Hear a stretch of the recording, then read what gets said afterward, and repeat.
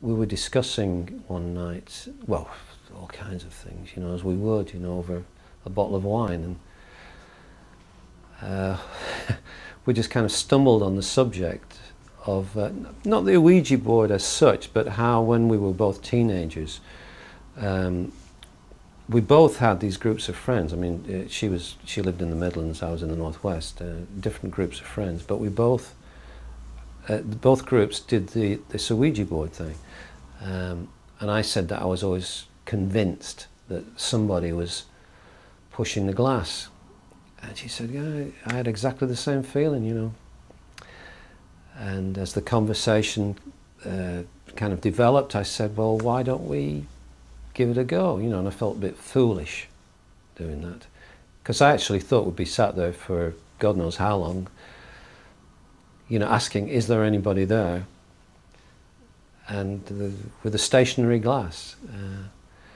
But I thought, well, the whole thing with me was just the idea of giving it a go and promising each other that neither one of us would influence the movement of the glass at all.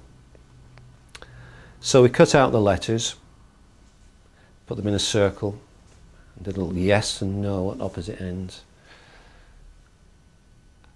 Put our fingers on the glass and asked the, you know, the inevitable question, is there anybody there?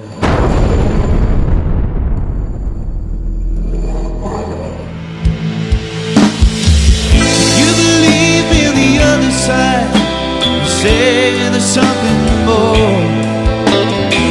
Or do you think that it's all in vain? I wonder what the whole thing's for. I'll let the king can blind you to the truth already know. With no preconception, let the river take you home. No preconception, let the river.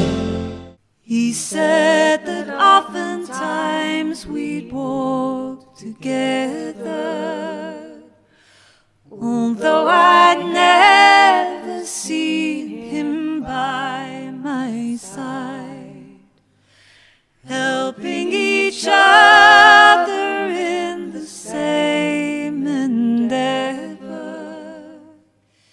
He traveled with me and was my guide.